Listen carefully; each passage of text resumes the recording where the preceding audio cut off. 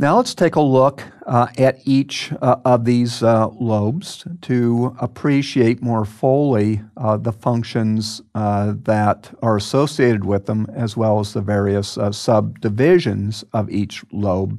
And we can also explore, as we move through each lobe, what might happen if there's a lesion within a specific area of a lobe.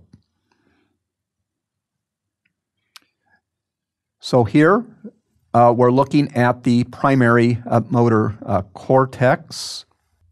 This is shown right in through here in green.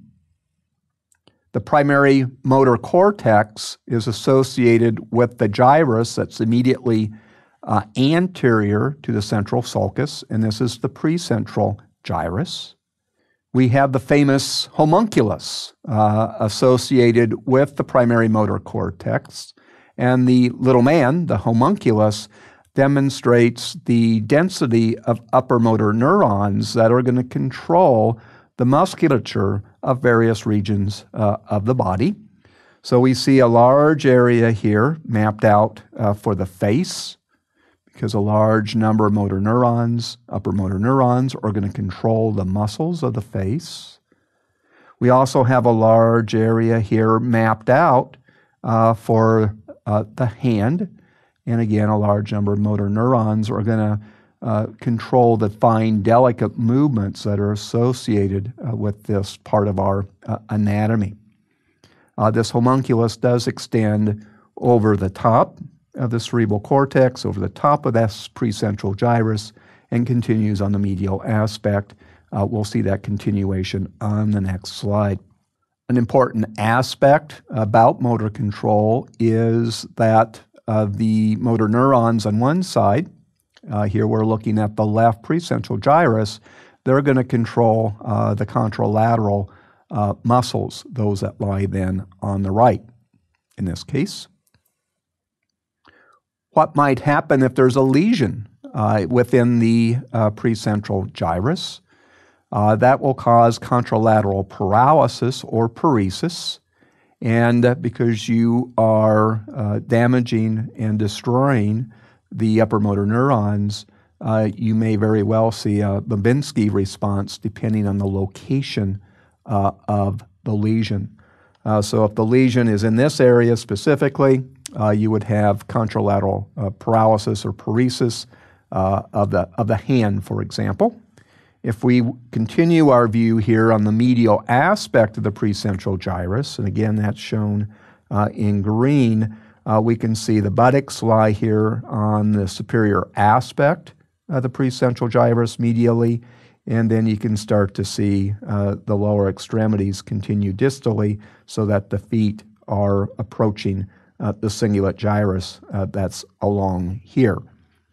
And so if the stroke is in this area and you have a lesion in this area and you're unable to have upper motor neuron control of the distal extremity, of the lower extremity, then that's when you can see a Babinski response as well as the contralateral paralysis or paresis of that associated anatomy.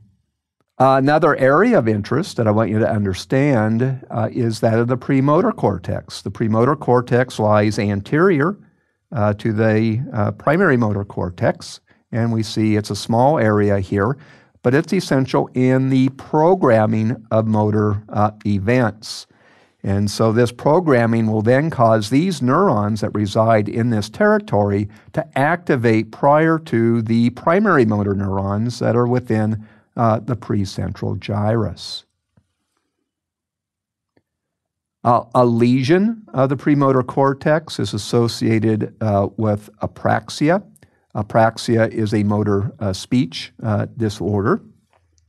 This can be associated with other lesions in the frontal lobe. Our next area, the frontal lobe, is that of the supplemental motor cortex. We see it identified, again, anterior to the precentral gyrus,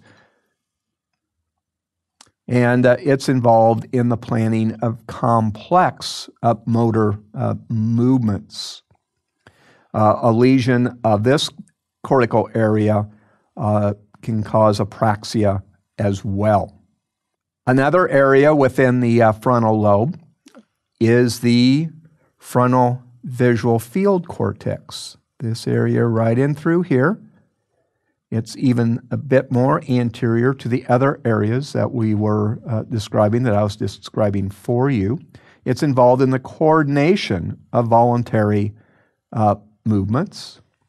A lesion of this small area can result or will result in paralysis of conjugate gaze to the opposite side. And this is discussed in another presentation, what conjugate gaze is and how that circuitry works. Another important area within the frontal lobe is this area in blue.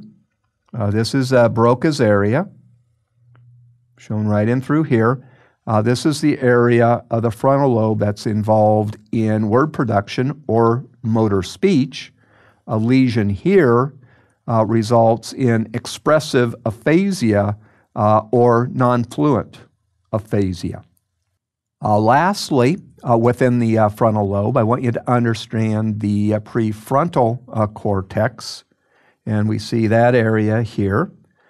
This is the area of the cerebrum that takes some degree of maturation to become fully functional. This is involved in executive functioning, and one of the functions under this heading would be that of problem solving.